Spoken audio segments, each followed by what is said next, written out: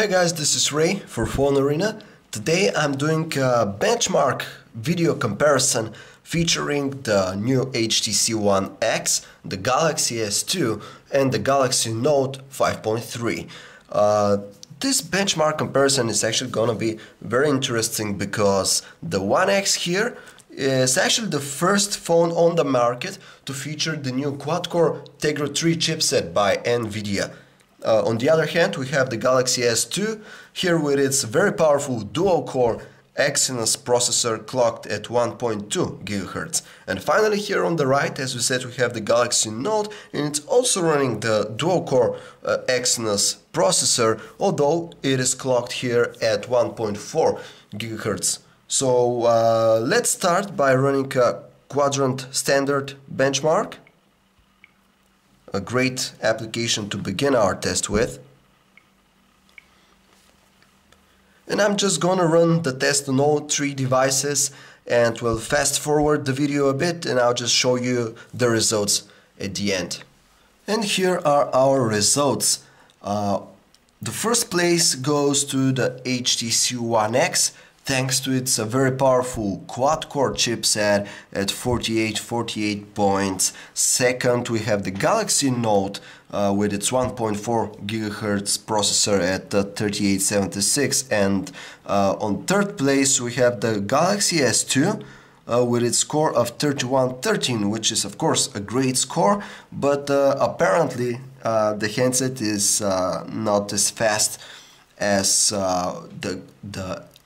the One X and the Galaxy Note here. The Note is actually doing pretty good job with this benchmark, although it also seems to be unable to compete with the new quad-core power of the One X.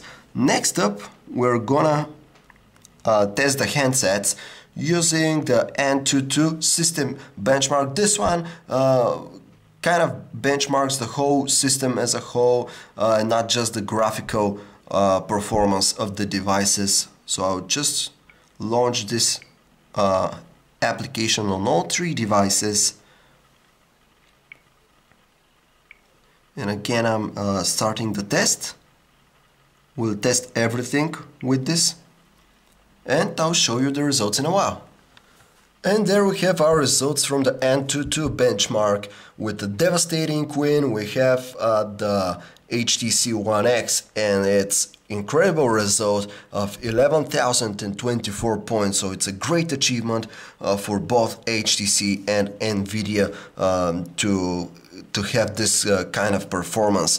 Then we have, on second place, we have the Samsung Galaxy Note with 6,409 points.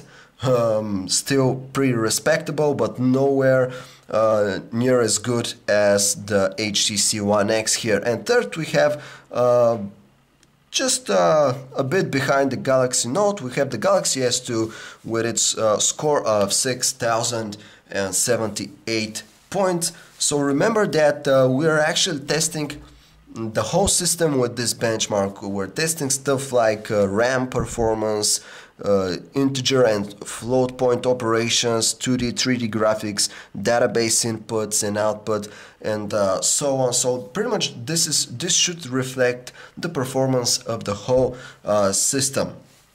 Next up, we're actually gonna move on with a benchmark test which is a bit more graphically oriented, and this is Nanomark 2. Here's our test, and again I'm running it on all three devices, and we'll come back in a while. So in this first round of the Nanomark 2 benchmark, we actually have a very surprising result.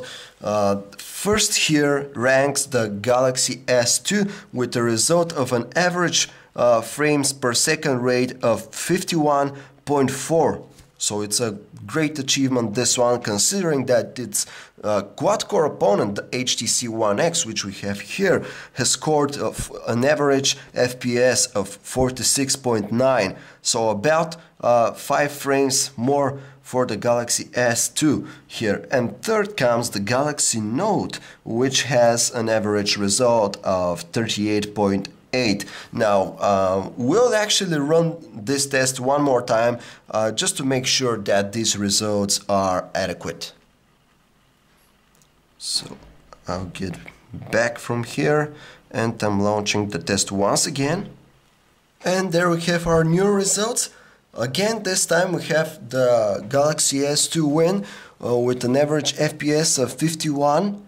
And then we have rather close behind it, we have the HTC One X with an average FPS of 47.4, and third comes the Galaxy Note with its result of 40.9 average FPS.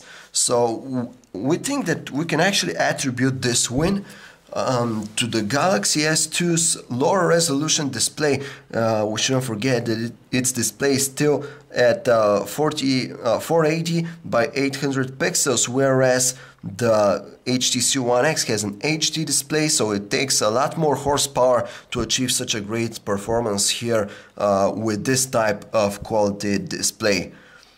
So this was a quick benchmark test between the HTC One X, Galaxy S2 and Galaxy Note. As a whole, as we saw with those tests which concern the whole operation of the system, the HTC One X is a clear winner with its quad-core chipset, and also in those tests the Galaxy Note also performs better, although slightly better compared to the Galaxy S2. On the other hand, when it comes to purely graphical stuff, well, the Galaxy S2 obviously still has the upper edge thanks to its lower resolution. This was Ray for PhoneArena. If you'd like to learn more about these awesome handsets here, you can check us out anytime at PhoneArena.com.